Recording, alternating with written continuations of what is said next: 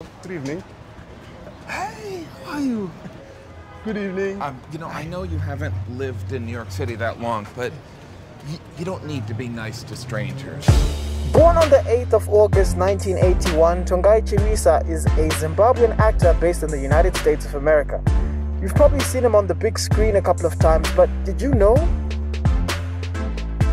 Tongayi's first appearance on screen was in a local soap called Studio 263, where he played a cop called Detective Davis. He starred in a local film called Tanyaradzwa, in which he won a NAMA award for Best Actor and Television.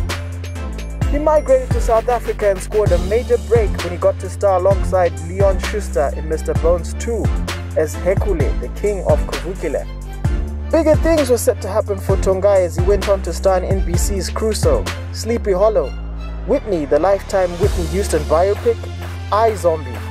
Happiness is a four-letter word alongside South Africa's finest talent, Palm Springs, starring Andy Samberg, which scored a 95% in ratings on Rotten Tomatoes, as well as Antebellum.